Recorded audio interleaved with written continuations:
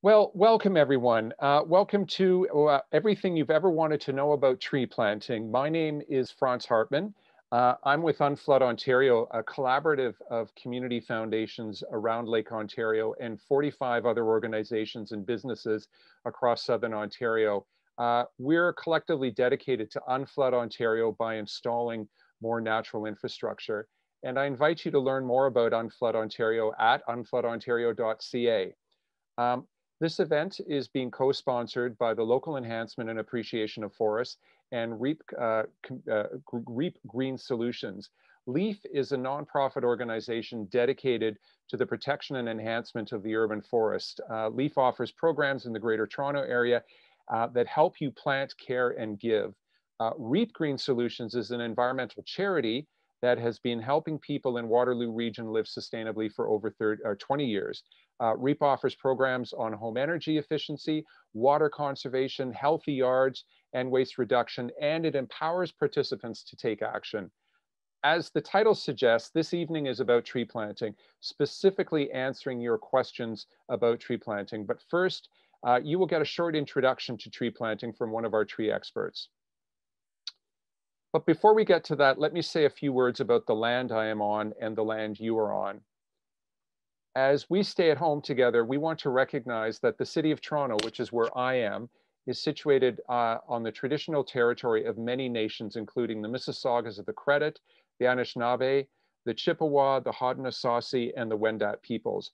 Toronto is covered by Treaty 13, signed with the Mississaugas of the Credit, and the Williams Treaties signed with the multiple Mississaugas and Chippewa bands. If you're outside of Toronto and are unfamiliar with the territories upon which you reside, I invite you to learn more by checking out native-land.ca. For thousands of years, this land has been the home to many diverse First Nations, Inuit, and Métis peoples. I acknowledge the enduring presence and resilience of Indigenous peoples and recognize their roles as stewards of this land. I encourage all of you to consider the land you reside on and to acknowledge the enduring presence and resilience of Indigenous peoples and their role as stewards of the land.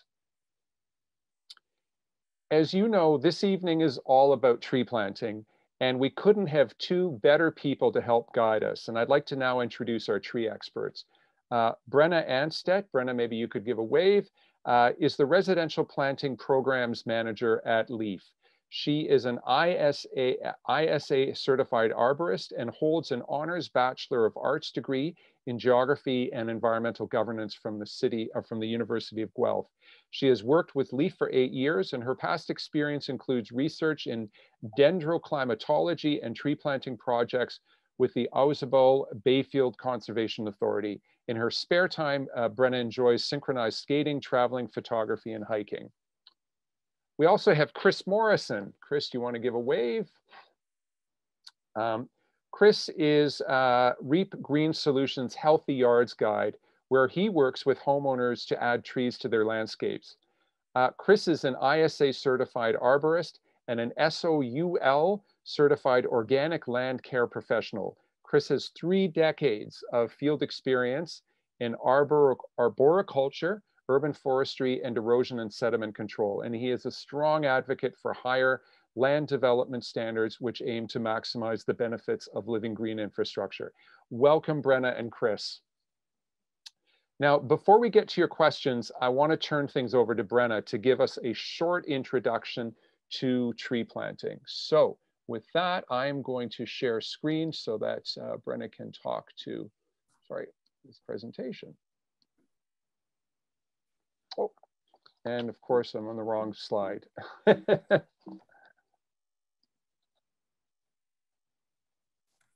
we go. All right, thank you. Hi, everybody. My name's Brenna, and I work with LEAF. And before we get started to answer questions, I thought it might be nice to go through some things to think about when you're thinking about planting a tree. So an easy way to remember is the 4 S's. Next slide, please. Okay, so when you're thinking about planting a tree, one of the things you want to keep in mind is soil type. And the reason for this is because certain species prefer certain soil types. So you want to make sure you're going to check your soil. You're going to look for the texture of the soil, the color, to find out whether it's more of a sand, which is kind of grainy, similar to what you see on a beach. Loam, which is darker in color, which means it has more organic matter. A lighter clay, which is lighter in color and sort of sticks together, or a compact clay, which is really, really tough to dig through. Some other things to consider: does your yard get standing water? Is it seasonal, spring only, or does it happen often when it rains? Is the yard quite dry? Do you have a large yard? Does the soil vary across your yard? So yeah, soil type is the first thing you want to think of. Next slide. So the second S is sunlight. So what kind of light does your yard receive? And keeping in mind, this can vary across your yard depending what's already existing. So like with soil, some species prefer different types of sunlight. So does your yard get full sun? That constitutes as 6 hours or more of direct sunlight in a day. Partial sunlight, which is generally 2 to 6 hours of direct sunlight, or shade, which is 2 or less of direct sunlight. So that'll help dictate which species you're thinking of planting in your space. Next slide, please. The third S is space. So there's a lot of things to consider here. So first of all, ask yourself, well, what do you have in your yard? Do you have a deck, shed, pool, patio, existing trees, a second building? And you want to think about how you use your yard. So do you have kids? Do they like to run around and play in the backyard? Do you like to do a lot of gardening? Do you have raised beds? Do you host, maybe not right now during COVID, but do you host backyard events? And then you're going to think about goals for your yard. So what are you looking for when you're planting a tree? Do you want to get shade, privacy? Do you want to save some energy by shading your home? Attract wildlife, and this could be for habitat or food. Increase your property value. Maybe you have a bit of a slope in your yard and you want to kind of control that erosion that happens. Maybe if you've got a lot of standing water, you want to sort of manage that runoff. Maybe you're planting to honor someone that's either passed away or who's been born, or maybe it's for a birthday or something. Food production, and of course, aesthetics. And another thing you want to think about too is future construction. Are you thinking about expanding your house, building a pool, a deck, a patio, etc.? Larger construction projects, depending on the type of equipment you're using, can really impact a newly planted tree. So it's important to finish all that yard work first before you do the planting. Next slide, please.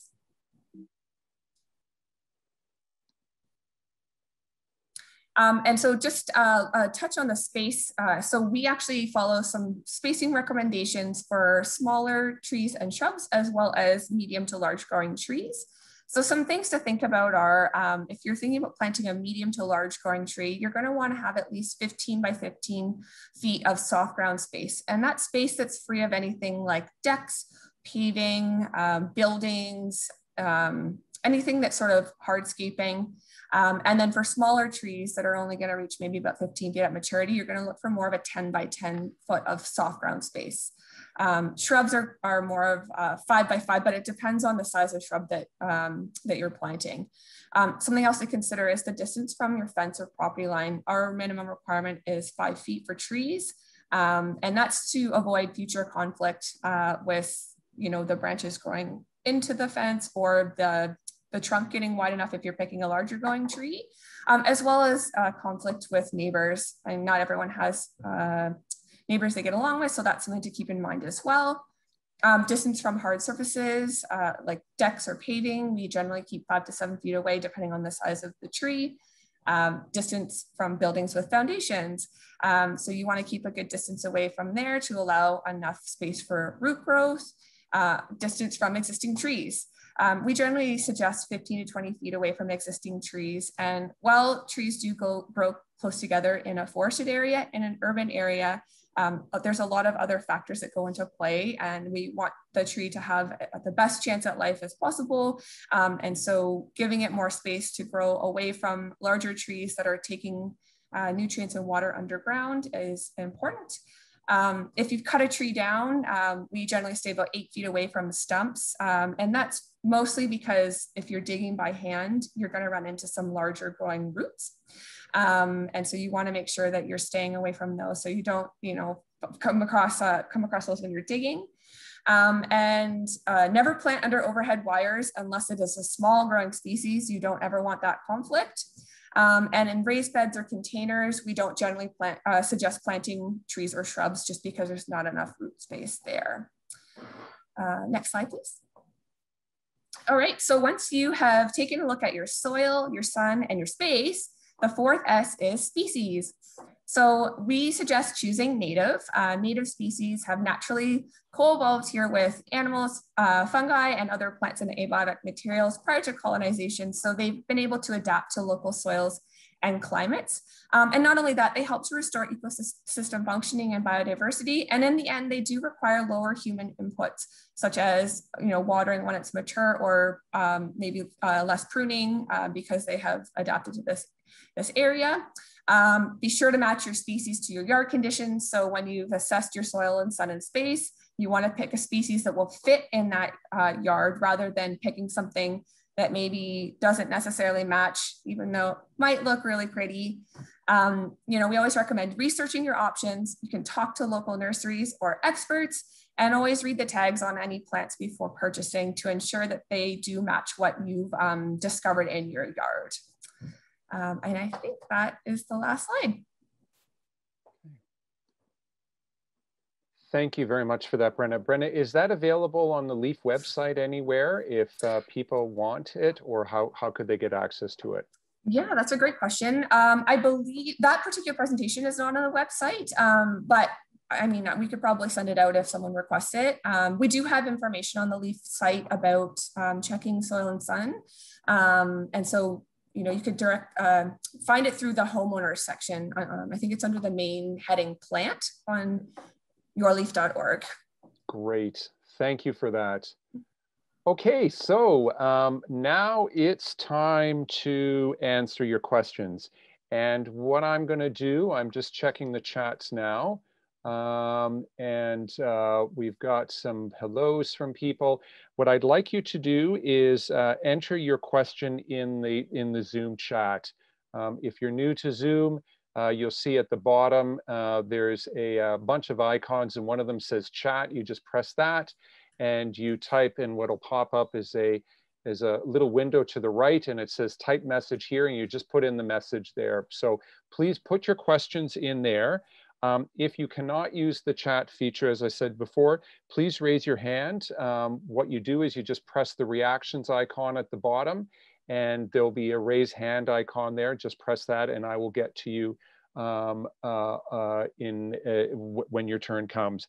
Now, while you're entering questions, I'm going to start with the questions that were submitted to us on the Google form. And the way I'm going to do this is I'm just going to read out the question, then I'll ask Brenna and or Chris to answer it. Okay, so the first question is, well, actually two-parters, but it says, where can I plant trees? Where do I get seeds or saplings? Chris or Brenna?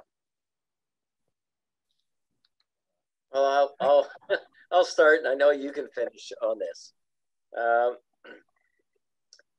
Yes, clearly online is where you're going to go these days to find sources for your saplings and for your plants. Say you're doing a rain garden or something like that, you're going to find it online because that's just the way things are now. There are many small nurseries in southern Ontario that grow native trees. And so it's actually pretty easy to find them. Maybe that would be a question for you, Franz, to follow up, or we can help you with some nurseries. The interesting thing is, though, a lot of nurseries depend on offshore labor. And like from Jamaica, Portugal, and whatnot. And they have not had the opportunity to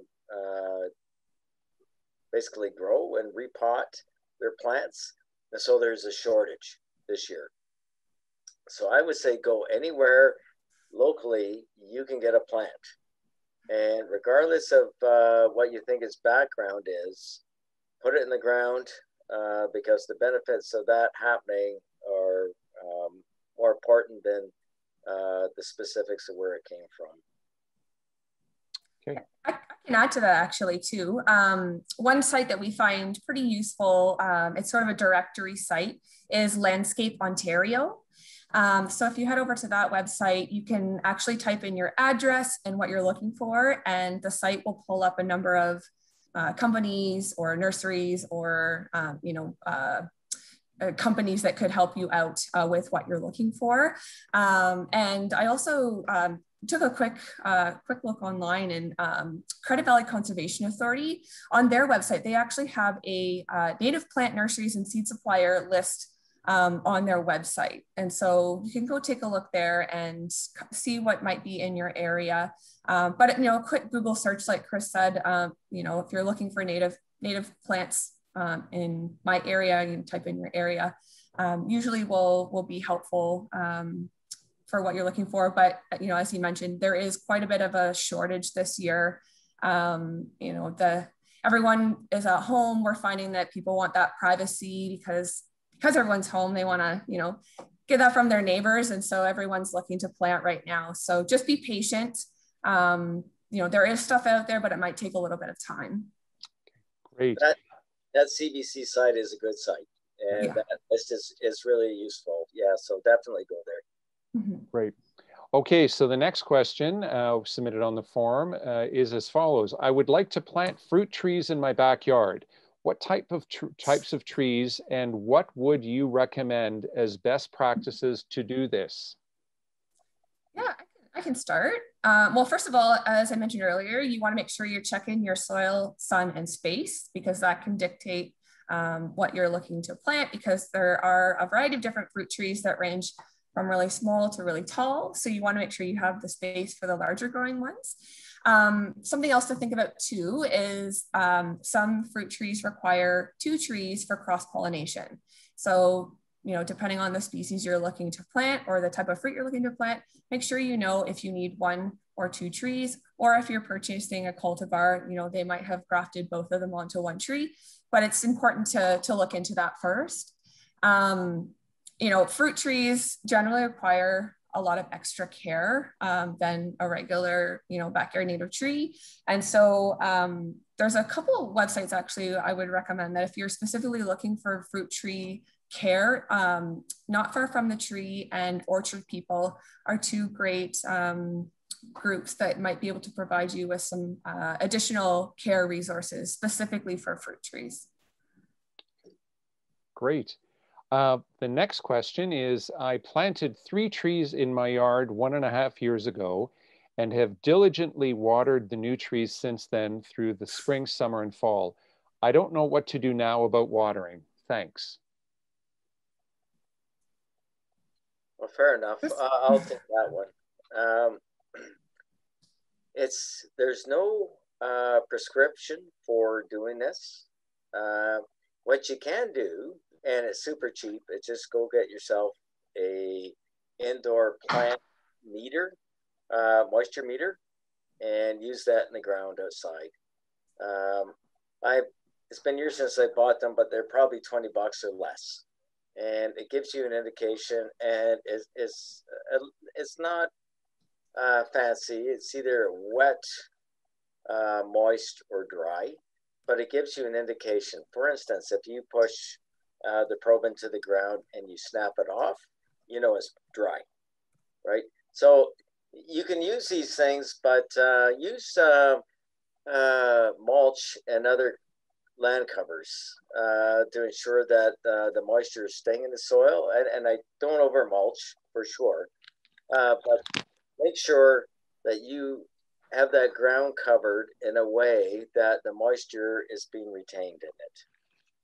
And other than that, it's honestly your call. And Brenna probably knows this, is probably one of the biggest exits of a newly planted tree is overwatering.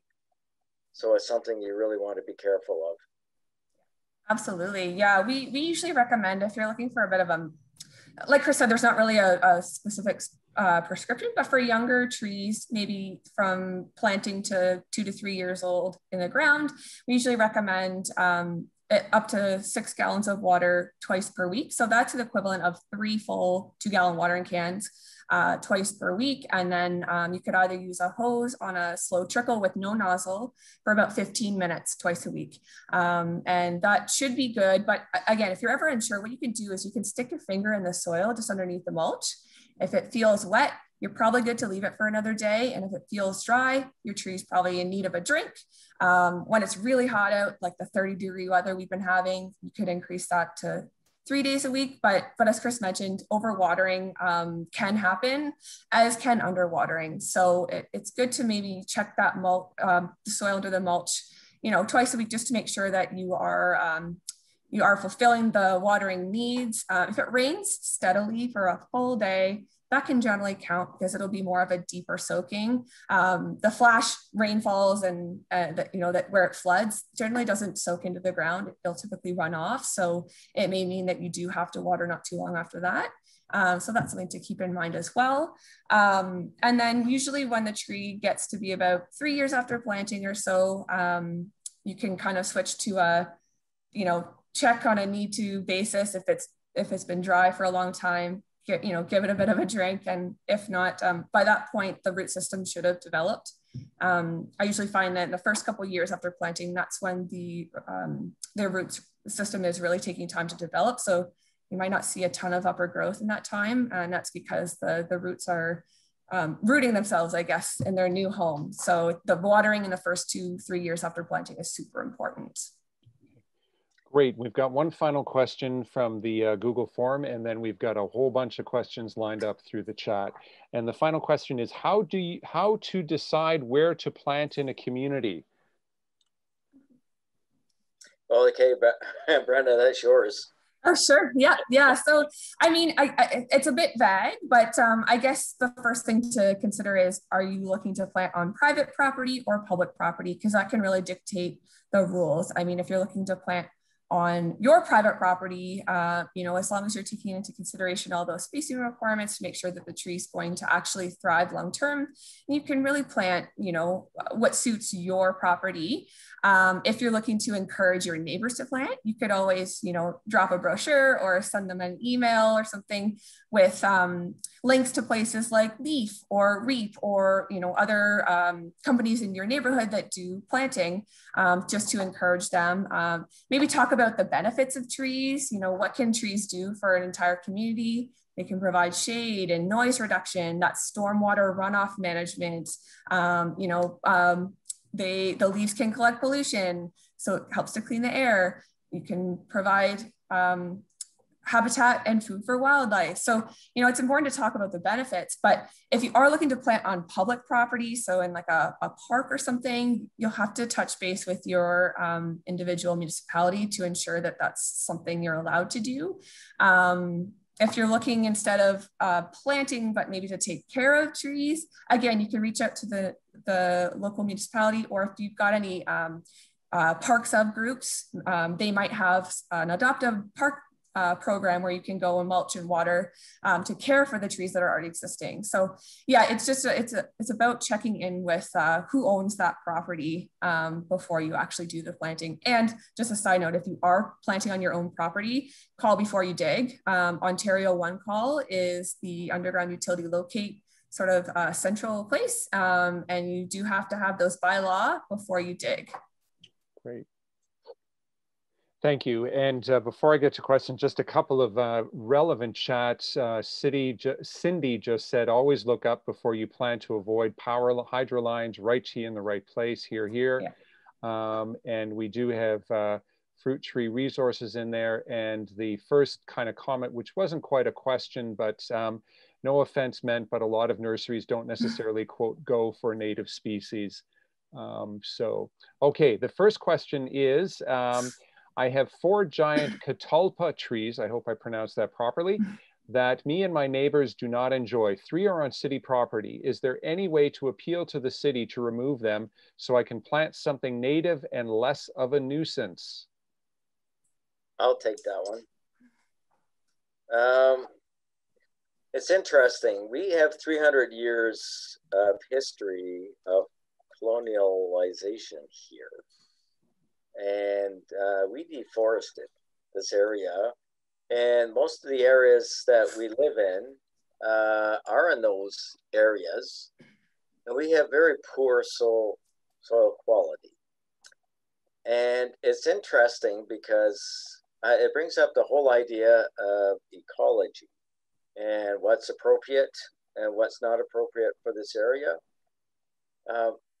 Nature doesn't understand our idea of appropriateness and will vegetate anything. And so if you've got anything growing, regardless, and it may not be something you really want, it's actually adding significant benefits to the environment. So nature does not like bare soil. It'll grow anything. We brought a lot of things over here from Europe and other places that may not make sense in the long term. But here's the thing, we have to watch it because there's a lot of non-native species that are actually doing stuff for us that our natives can't do because our natives are not actually adapted to some of the areas we're planting them in. And I'm talking about highly urbanized areas. So if you have the benefits of these trees, maybe we should be looking at the benefits of these trees. And those trees, for sure, are messy. They're messy. They're odd with their big leaves and whatnot, and they don't seem to be what you want around here, but they're actually providing a lot of services. So you'd want to make sure that the removal of those trees is going to be balanced by some kind of improvement over their absence. So that's what I would say. And I know that's a tough call, but I think it's an important one. Thank you for that, Chris. So the next question is as follows. I know this is about tree planting, but if you don't mind, I have a question about maintenance. We purchased a house that has a mature Japanese maple, which was planted too close to the house. It reaches into the porch. It isn't close to the main foundation. When is the best time of the year to prune it? Is it okay to take off a rather large branch at once, or should we take a few of the branches, a few of that branches smaller ends off 1 year, then wait a couple of years to take the rest of the branch back to the trunk? Thank you. Yeah, I can take this one. So the first part of the question, the best time of year to prune is early spring and late fall. And so that's when it's not as hot. The leaves aren't generally on the branches, so you can see the structure better. And the tree is not super active in its regular, when it's fully leaf photosynthesis. So it's a better time to prune. In terms of how much to take off, the ISA, which is the International Society of Arboriculture, recommends no more than 25% of the canopy at one time. So if that branch is more than that, then you would want to take it back in smaller steps, one year and a bit the following year. But if it's less than 25% of the full canopy, then you can take it off all at one time. And if you do search ISA pruning trees, they've got some really great PDF resources on their site showing you the proper equipment, best time to prune, how to make those pruning cuts without hurting the tree. You can also search it on treesaregood.org. It's another website that's tied with the ISA, and it's got some really great pruning resources on it as well. Another thing to mention on top of what Brenna said is when you do have a tree planted that close to a structure, you're probably looking at managing the demise of the tree or removing the tree at some point. So there's no perfect answer for dealing with keeping that tree and the canopy. And we did that for so many years, planting trees very close. But you will be removing branches which are direct injuries to the tree, which ultimately results in its decline. So with urban trees, and especially large ones, we're always managing their decline in the environment. That's basically what we're doing. So we're trying to get the trees up to maximum size so we get the benefits of them. But when you have a tree planted close to your house, you're probably going to be managing its removal over time. Okay. Thank you. So next question, is it too late in the season to transplant a small bur oak?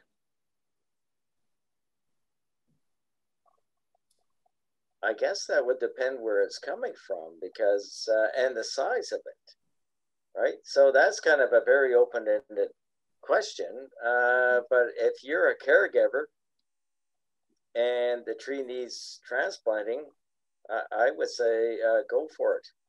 So you're weighing, is it going to be beneficial to leave the tree there and ultimately have a larger issue with removing it or transplanting it, or do I do it now? And definitely I would do it in the summer months. But if you can't do it now, you can root prune it.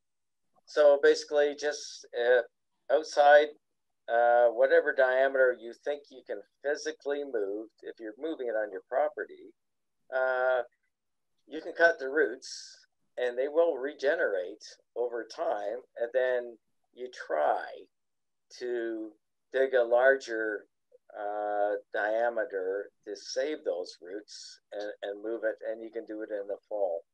And honestly, if you're looking at a small tree and you think it needs to be somewhere else, don't leave it for another year or two, because ultimately it become too big and either it has to stay or you're going to take it down. So I would just say go for it. I have no idea what size the tree is you're talking about, but I would say go for it, but you've got to be a caregiver. Great. Yeah, I absolutely agree with that. Yeah, I was going to say, obviously the best time to do it is early spring, late fall, but anytime you can dig into the ground and you can water, as Chris said, it's probably better to do it now rather than letting it get too big. Great. So we're coming up to 7:35. We're going to go on until 8 o'clock. We got lots of questions still, so I'm just going to keep plugging away at them. The next question is, how old does a tree need to be before I cut off lower branches to encourage canopy growth rather than a big, quote, shrub, unquote, look? Specifically, I have an oak that had its primary leader broken off by snow load. I'd like to train a secondary branch to replace it, but right now it looks more like a shrub with branches coming off the entire length of the trunk. Should I wait until the new leader is strong before trimming off the lower branches? Do you want that one, Brenna, or? Yeah, I can touch on that. Yeah. I guess it depends on how much of the tree was damaged and how much canopy was taken off, or if it was just the single leader. But if there is less foliage available right now, keeping those lower branches on now is probably better, because the tree is going through a healing process and it needs to be able to access as much leaf area to photosynthesize as possible. But if it was just a small break, I mean, obviously that main leader being broken is not ideal, but to train a new one, you know, at any time, I would say removing lower branches, if it's not newly planted, so like between the first and second year or so after planting, it's probably okay. Years 3 to 5 is more when you're going to look at that structural pruning stage, and then 5 years after planting or older. Of course, again, you're going to not take more than the 25% off. But yeah, I guess it would depend on how much foliage was lost with that break. Chris, did you want to add anything to that? Well, no, I think you covered it there. I think if you can give it a year after that leader was gone, you can see what how the tree responds. So it's going to respond. It's going to try and replace that leader, and so it might become clear after a season or maybe 2 what the leader is you want to encourage moving ahead. And the tough thing about pruning is always an injury. The tough thing is in an urban context anyways, is just making sure that some of those lower branches, which can really compete with the upper canopy, don't get a chance to outcompete whatever leader takes over. So in that case, you may have to prune some of the lower ones, and that's it's not the kind of cut we like to do, but it can really encourage the vertical growth. So yeah, maybe just give it a season or two and see what leader is going up there, and then watch carefully for what's competing, because when your tree's young, that's the time to prune it. It is the smaller injury to your tree than 20 years from now. Great, thank you for that. Next question. What kind of mulch do you recommend in the fall? We want to avoid mulching our own fallen trees, as they may have important pollinator eggs hidden inside to overwinter. Is it better to purchase a commercial mulch? Well, that mulch is a huge subject. For instance, garden centers love to sell cedar mulch. Cedar mulch is amazing. Everyone loves it because it doesn't break down, but it has a lot of chemical compounds in it that came from the trees that inhibit microorganisms, beneficial fungi and bacteria, because there's a defensive part of the tree. So you have to be careful with mulch, ideally. If you can get, you don't have to use mulch, you can also use compost. But a composted hardwood mulch is probably the thing that is least invasive for putting out. And then not over mulching, going really easy, 2 inches of mulch, knowing that you're going to replace it over time. But that's the thing. We love our cedar mulch because it breaks down so slowly, but it impairs the microbial action in the soil, which benefits your trees. Okay. Ashley just added a comment that said, my favorite mulch is straw. It helps amend the soil plus acts as a mulch. Inexpensive, and local farmers love you for it. My garden is a thin strip at the end of a gravel parking lot. Okay. So we've got one more question left. So for those of you on the call who have a question, even if we've already asked one, feel free to ask some more. We've got about another 10 or so minutes left. So, you know, just put them in the chat box. The last question I have is, we lost 6 ash trees to the EAB, Emerald Ash Borer.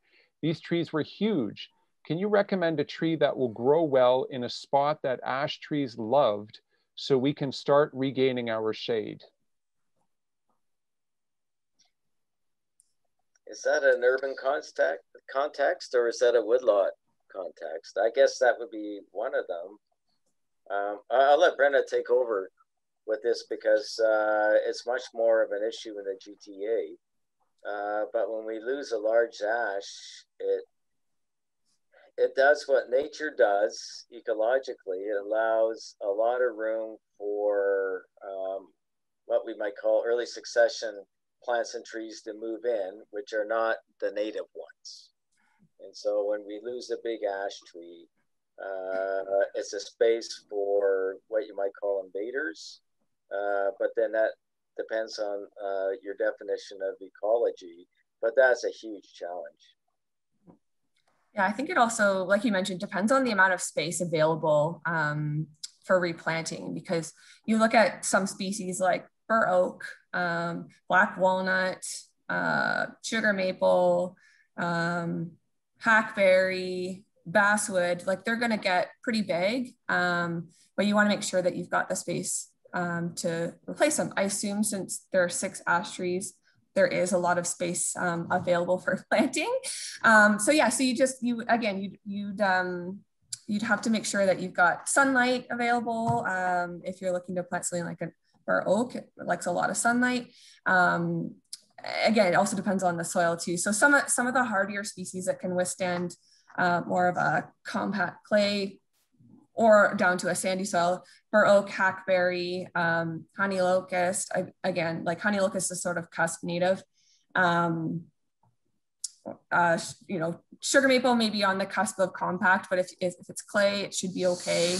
The basswood, yeah. If you're looking for a whole list of natives specifically, take a look on our website, yourleaf.org.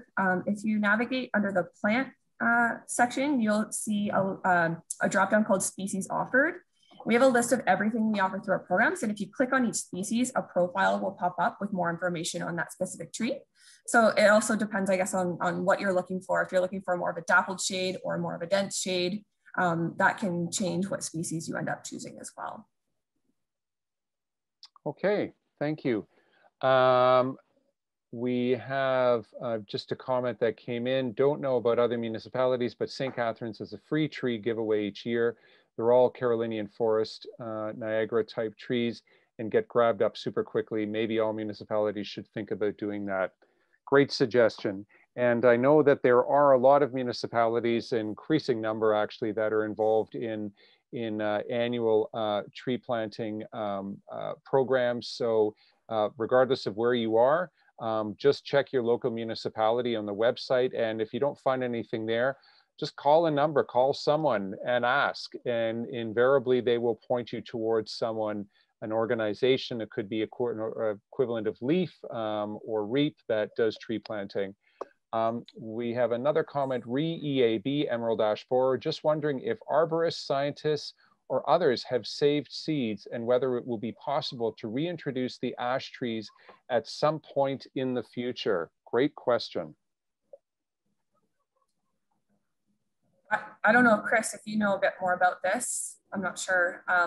I would assume that they're probably collecting seed. I know there was some issues a while back with the seed bank. But Chris, if you know a bit more, you might want to touch on that. I don't know much more other than it became clear that at one time our only hope was, it seemed to be in the family, the blue ash. And then we lost kind of hope with it. But now I have heard, and I have it's just anecdotal, that the blue ash may actually be starting up. And we are getting ash seedlings growing up, and so it's kind of the elm tree repeat to a degree, other than it was way faster and way massive. So yeah, actually I don't know, but at this point, 60, 70 years in after starting with the elm loss, we now have really pretty good trees that we can depend on, that we're growing elm trees here again. So it could be another 20, 30, 40 years before we're growing ash again. But the diversity of having trees in our canopy is so important, because we're just so out of trees to offer up, and especially in an urban context. So hopefully, yeah, that goes forward. That's all I know. Great. So the next question will require you, Chris, and you, Brenna, to kind of peer into peer into the future and try to figure out what's going to happen. The question is, do you think the gypsy moths will be awful next year? Well, I'll take the first shot at that, and I'm going to say yes. Yes. They were awful last year, and we're probably, this is the biggest infestation we've had of them.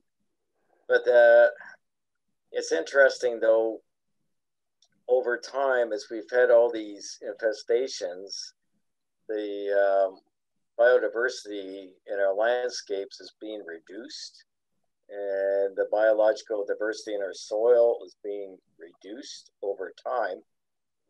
I'm wondering, and I don't know, but I'm wondering if that's having an effect on trees' response to these infestations. But that's just my guess. Based on egg masses this year, I would say we're in for another really big year. And they're not just going after our oaks, our red oaks or whatever. They're after sugar maples. I've even seen them defoliate white pine, which I have never thought that would ever occur. But and that's up all in basically natural forest areas as well. So it's not just an urban thing. Yeah, no, I totally agree. We're seeing it on birches as well this year. I don't know if you've seen that, Chris, but oh yes, a lot of birches are getting hit. Yeah, I got a call today on that. Yeah. Yeah. Yeah. So okay. Yeah. Yeah. Okay, well, those are all the questions that you've submitted. I will ask all of you again if you have any final questions for Chris and Brenna. Please just put them in the chat. And while we're waiting for any final questions, I'll just maybe throw it to Chris and Brenna. I mean, both of you have been at this a long time. You've seen a lot of tree planting, good examples, bad examples.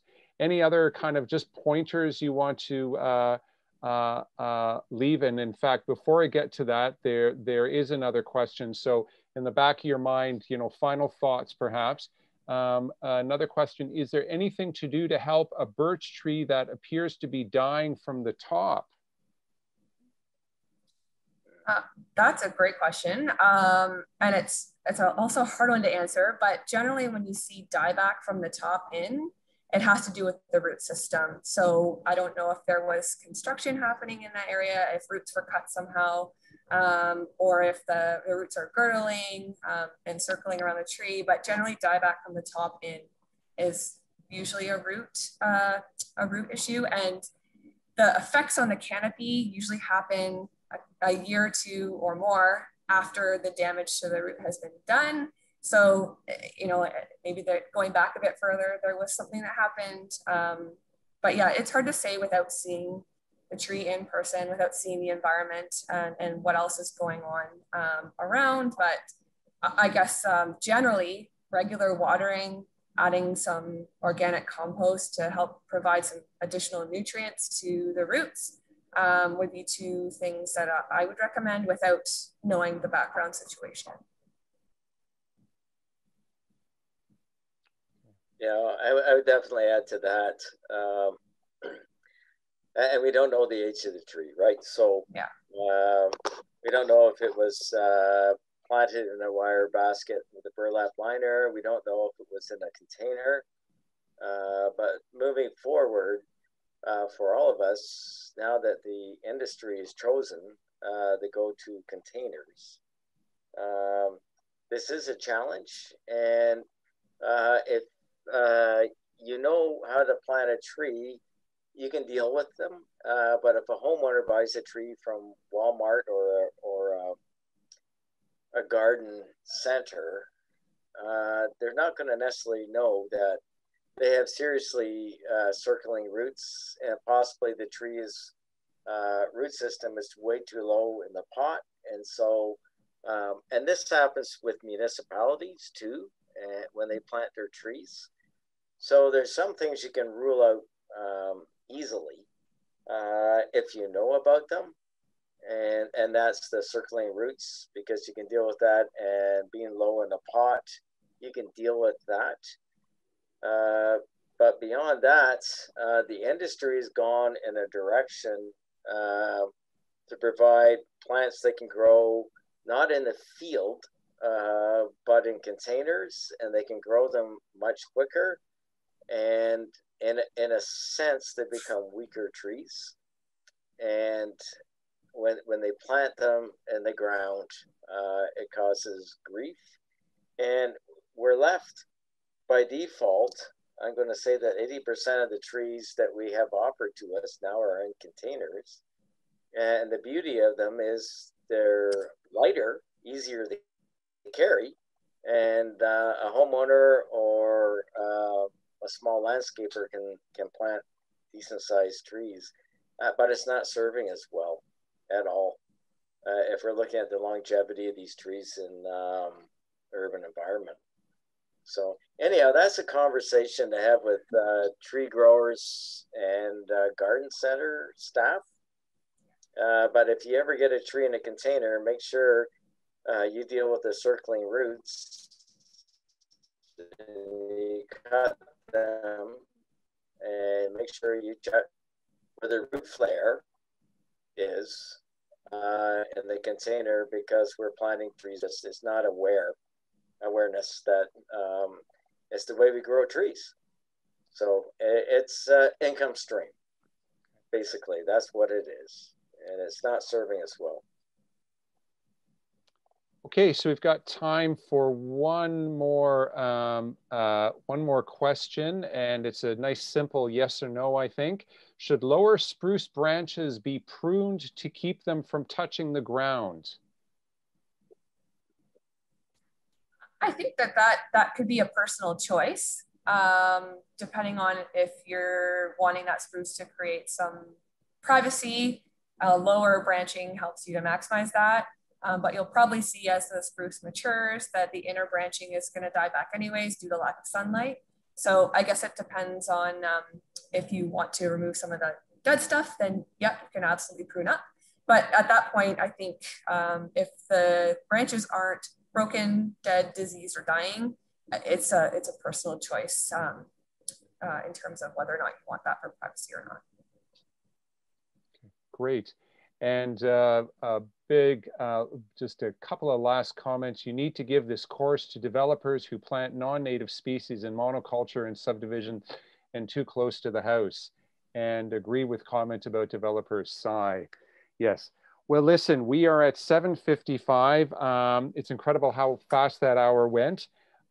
Thanks so much to all of you for your great questions, and to Brenna and Chris for great answers. And before I wrap up, I want to give Brenna and Chris an opportunity to make any final comments on what they heard today.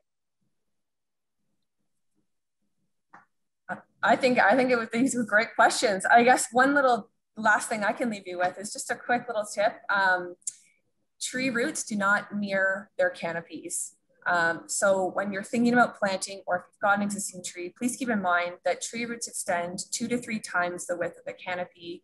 They don't necessarily go down deep. They're generally, most of them are found in the top 50 centimeters of the soil.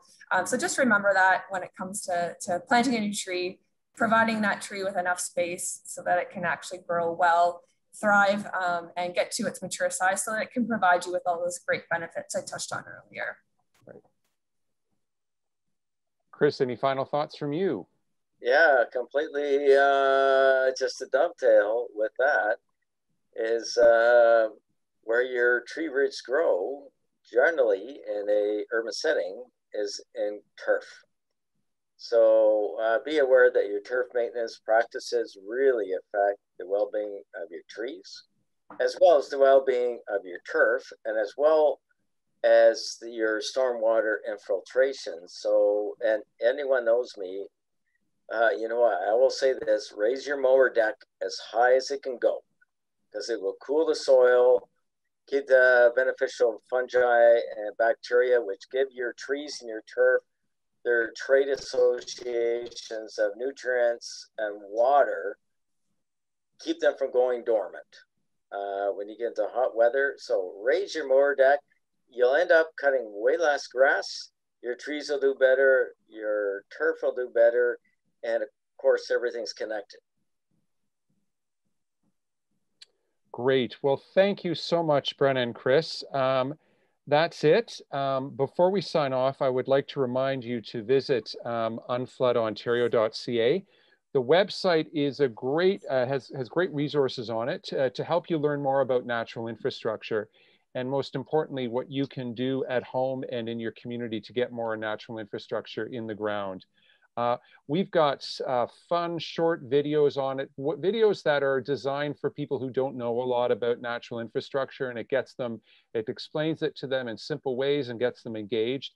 And they're great to share with your friends and your family, even younger people, just to introduce them to the many, many benefits of natural infrastructure. Our plan is to post the recording of this evening's event on the Unflood Ontario website, and I understand that REAP Green Solutions and LEAF may also post this on the website, so stay tuned with that. Thanks again to LEAF and REAP Green Solutions for co-hosting this event, and thanks to each of you for helping us unflood Ontario together naturally. Be well and have a great evening. Good night.